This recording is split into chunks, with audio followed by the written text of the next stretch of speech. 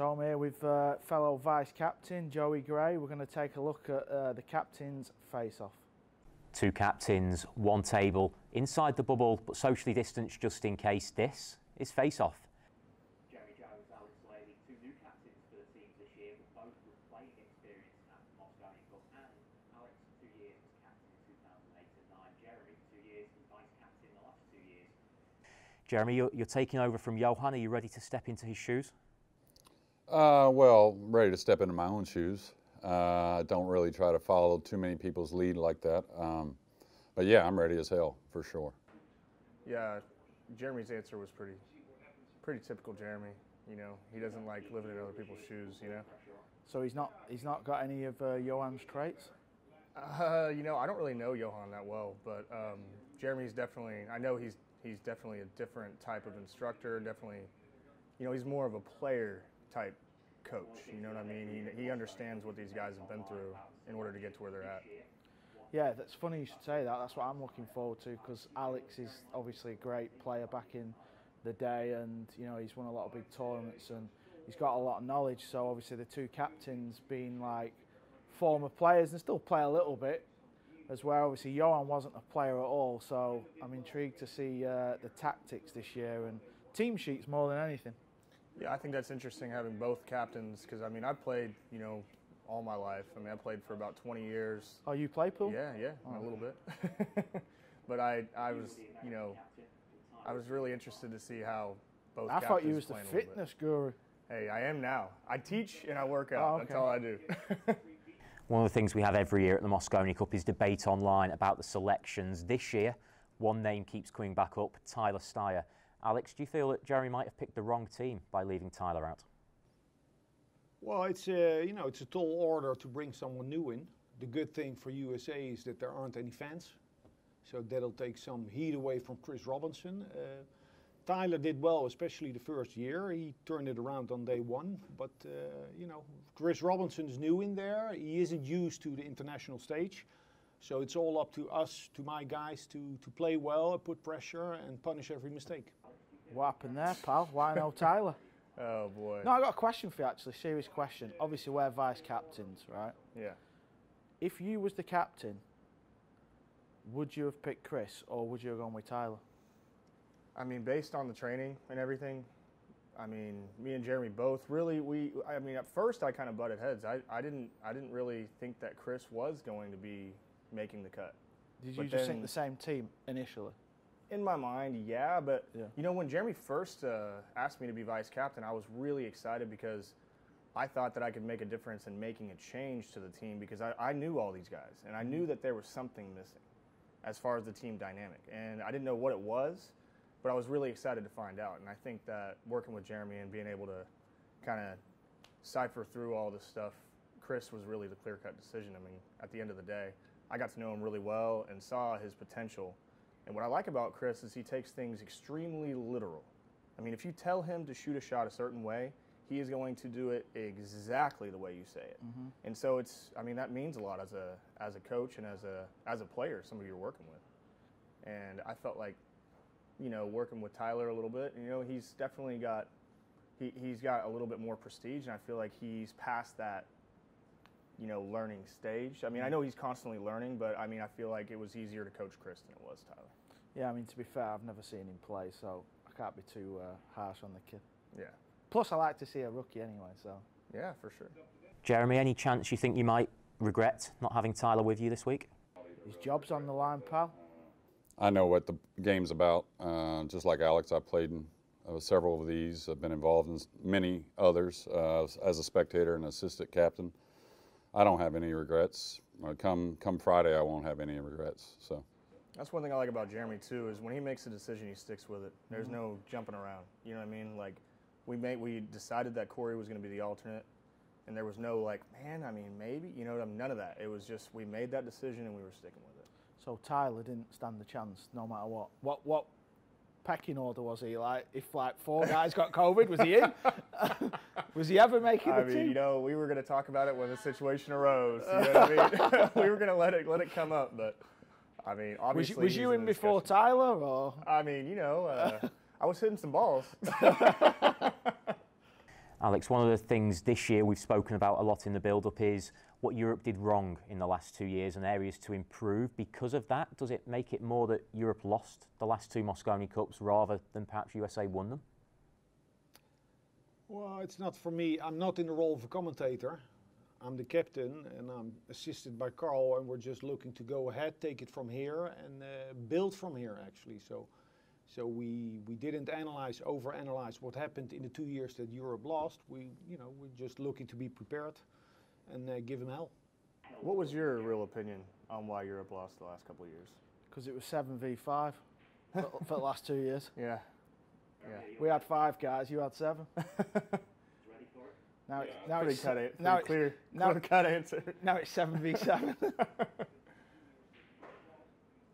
No, I mean, to be fair, I'm going to say we've been lucky, but because of COVID, we could pick, obviously 4 wild cards. So with the system we have, somebody might sneak through the door and be a rookie who has not done anything on like a TV arena stage. So, I mean, like Kazakis, I've been like busting his balls a little bit, but he's obviously a world-class player, but he just struggled on the TV events, and it was a shame to see. But I don't think Fedor's going to have that issue. He's won the World 9-Ball Championship, so if you win a title like that, you should be okay. I was kind of wondering with Alex. I mean, if this would make him more hungry for the next few years to really prove himself to get on the team. He has a lot of high finishes everywhere he goes. In America, in Europe, he's like always up there, but just not quite done it yet. And I think once he does it, he's going to go on to. He'll definitely get back in the team at some point. What about Kachi? Probably don't want me to be captain. If he doesn't. What about Kachi though? I was just curious about that. I mean, he had a bad year, but then he had a pretty good year. I mean, I'm really curious to see if he's grown. I mean, to be able to perform again.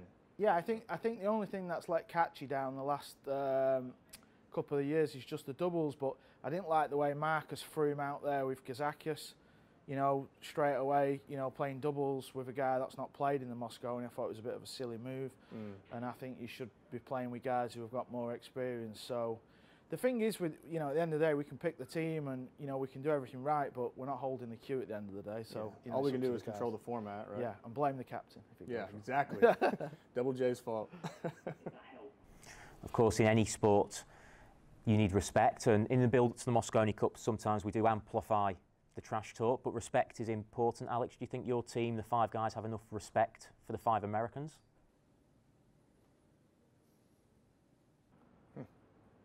See, I've missed something here with the respect. I don't know what's going on. I fell asleep and then I've just heard loads of stories. What's going on? You said something in the loose pool. Well, I did. Well, we did an interview. Me and Nick did an interview yesterday, and I saw a few things about trash talk that kind of fill me in, pal. What's going on? Chapped me up a little bit. Well, I just saw some things like, I knew that coming into this there was going to be some trash talk and some people were going to be getting pretty heated or whatever, but all in fun and in a competitive way.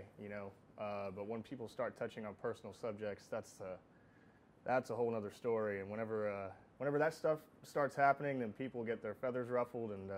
Who said what, pal? Things. Come on. Hey, my name's Paul. That's between y'all. You know what I mean? But we'll, think about just being grateful that we have enemies to make us play better. You know what I mean? Yeah, it's all fun and games at the end. I can't worry about them too much. I got a lot on my plate with our guys. I'm a little worried about the shots after the break and how that goes down. That's a lot of 9-ball at this level. Not too worried about Chris. He's a rookie. I actually think quite opposite of what Alex said earlier. I think the fans are an advantage for us. Are you worried about Chris, pal? Well, I'm worried about everybody. I hope they all play perfect. But I'm not worried about Chris. We've been working with him a lot. Him and Jeremy have got a really, really close bond when it comes to the training, and I think Jeremy's got him on a really, really good trending path to play his best pool. And I've seen a lot of these guys, like, Billy Thorpe, when he was 20, I couldn't believe he made the Mosconi Cup. Actually, I was kind of pissed off about it whenever I was a kid, Why? Well, I was like, damn, this kid hasn't really won anything, and he's 20 years old. How did he get on here? You know what I mean? And but now look you're at him picking now. Chris? Well, that's what I'm saying, is like, you pick, that's how Tyler got picked. Everybody's going to have that feeling, and that's whenever I was younger. But I've kind of seen how the Mosconi can elevate these players to a whole nother degree and a whole nother level.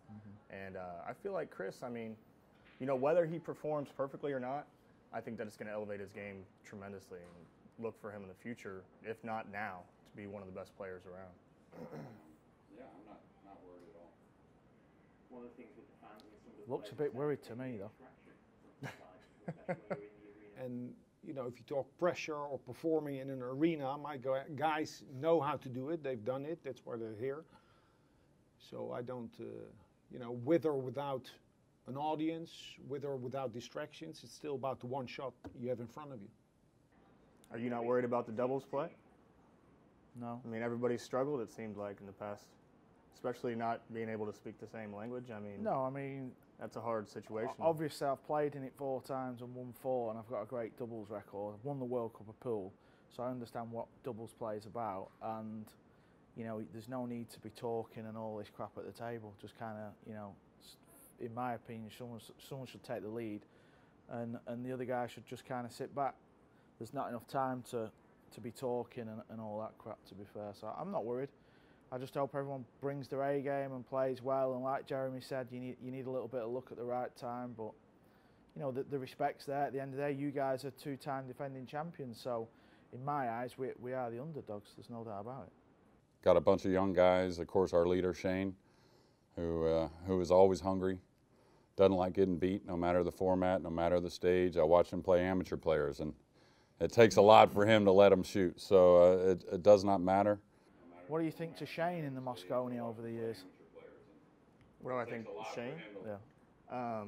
Like about Shane? What do you mean? No, like the way he's played in the Mosconi over the years. Oh, well, you know, obviously in the past, we talked about it a little bit in loose pool, and I felt like, and I heard Emily say it a few times, that really it just seemed like there was too many leaders on the team, and Shane couldn't really assert himself as the leader, and they wouldn't really accept it, it seems like, you know. But, you know, Shane being like the leader, and like Emily said, she did say like the dad of the team kind of, you know.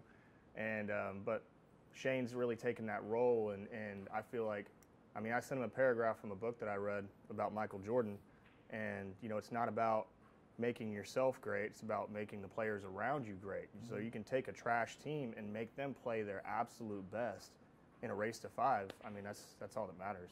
Jeremy, Alex, thank you both very much for your time, for joining us around this table for Face-Off. Damn, no fist fight? Alex is MMA fighter. I know. Well, I thought Jeremy will throw down. MMA, Alex. Hey, it doesn't matter when you throw a chair. So that's it, the Face-Off. All Joey, right. thanks for joining me. All right, good luck. Respect, good luck.